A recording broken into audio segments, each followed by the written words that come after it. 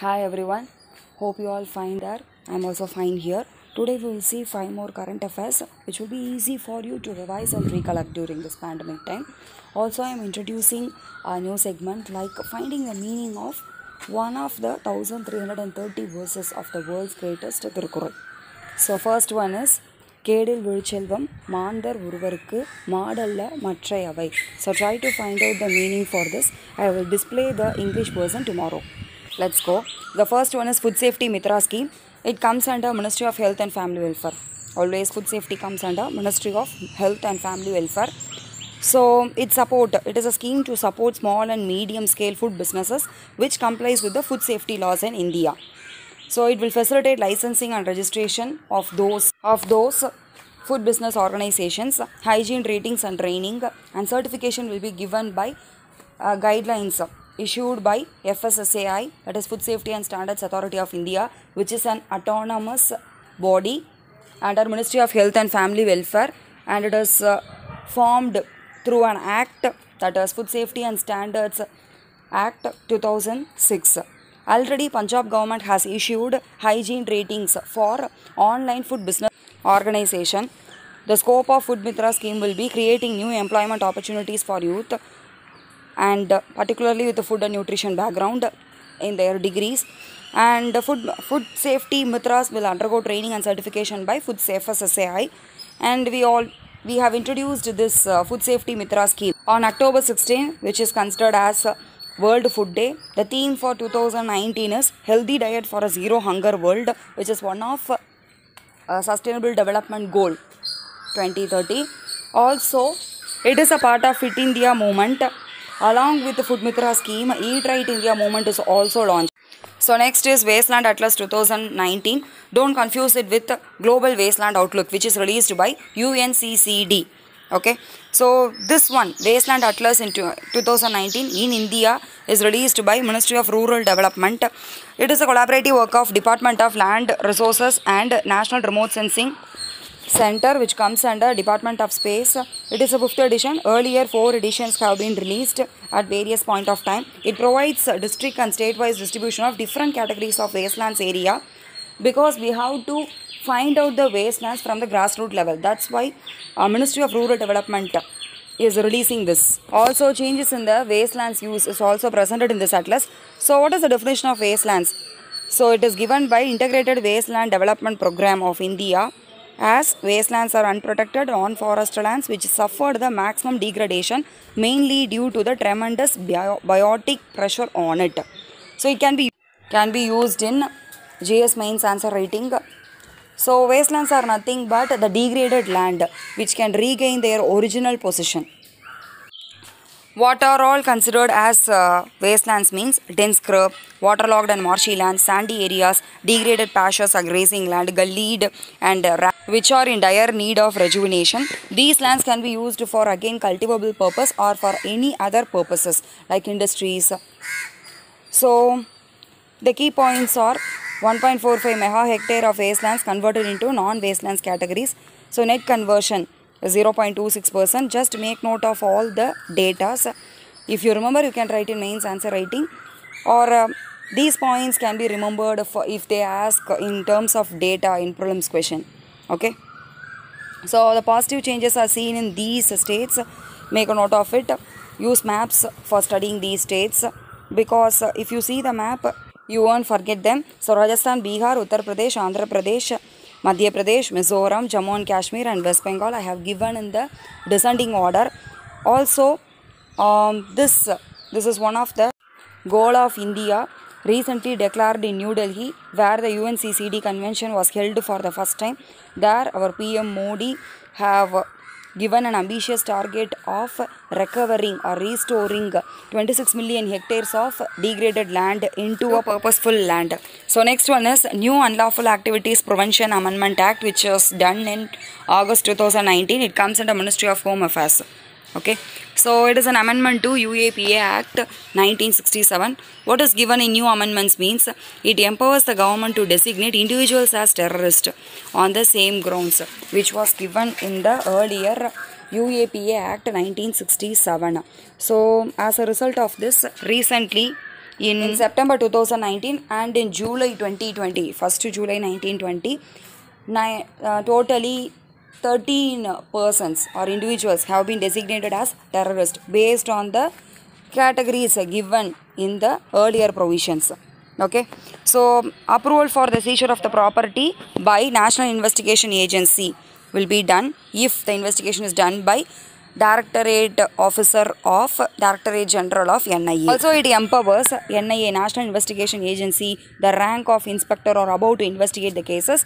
And already there are 9 treaties. Now another one treaty is added as per the new amendments in UAPA 1967. So what are the earlier provisions? While we are studying about new amendments, we have to study about the earlier provisions for comparing it. What has been the change?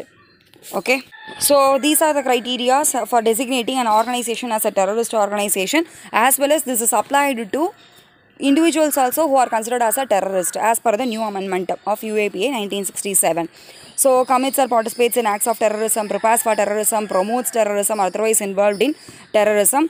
So as per these provisions only, in September 2019 and in July 2020, totally 13 individuals have been designated as terrorists, because like Dawood Ibrahim and Ranjit Singh, Paramjit Singh, who are all involved in terrorist activities across the border or in foreign soil.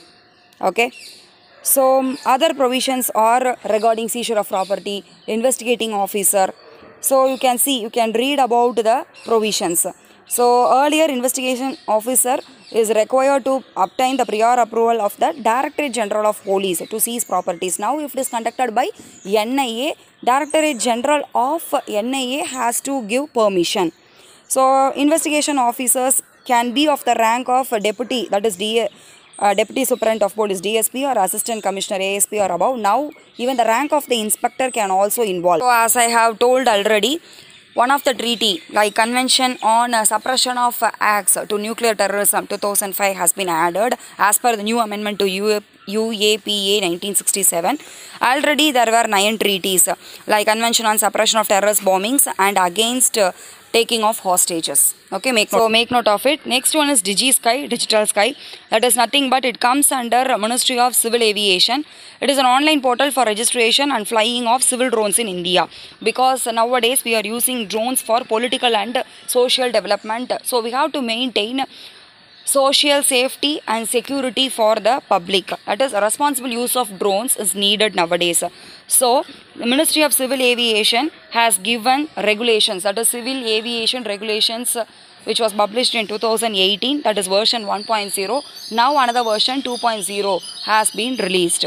So to create a paperless digital process and to provide on-demand seamless permissions for unmanned aircraft systems or remotely piloted aircraft systems, operators and pilots, and also to enable unmanned aircraft traffic management functions. So these are discussed during Drones Innovators Network Summit, which was held in October 2019 under Ministry of Civil Aviation. So that time these are discussed, and version 2.0 is also released. So introduced. So remotely piloted aircraft system we should be embedded with encrypted firmware by the manufacturer. They have to receive permissions each time before takeoff through DigiSky portal, and no drone zones are also to be geofenced into digital platform in order to avoid threatening to security. So NPNT, so that NPNT code will make the return to home function in the drone. So NPNT is nothing but it is a software program.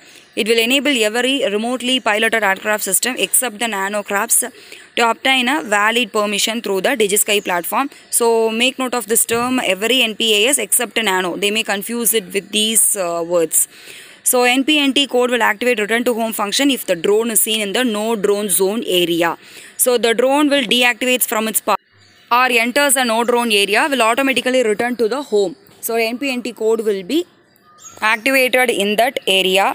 Also to remember this, recently Tamil actor Thala Ajit has mentored IIT Madras students to design a model drone for spraying disinfectants over a large land area.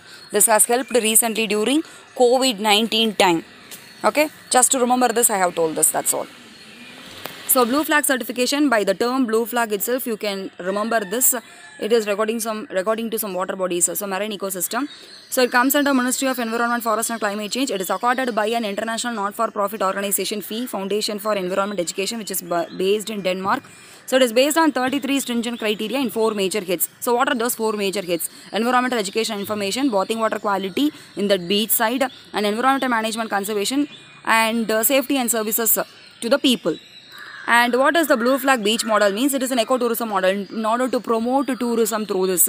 So provide tourist and beach goers these amenities like clean and hygiene bathing water, facilities or amenities nearby the beaches, safe and healthy environment to promote tourism activities there, attract tourists, sustainable development of that area. So 13 beaches have been selected for pilot projects. So please remember this using map. Take a map or draw a small version of India map and point these places. So Gokala Beach in Dayu, Shivrajpur in Gujarat, Bogave in Maharashtra, Padubitri in Kasargod in Karnataka, Kappad in Kerala, Kovalam in Tamil Nadu, Eden Beach in Puducherry, Rushikonda in Andhra Pradesh, Miramar in Goa, Golden Beach in Odisha, Radhanagar in Andaman Nicobar, and Bangaram in Lakshadweep. By seeing Bangaram word, don't assume that it is in Andhra Pradesh and all. Okay, so remember these frequently, they may ask you. Okay, so already Asia's first beach has been given blue flag certification by FEE.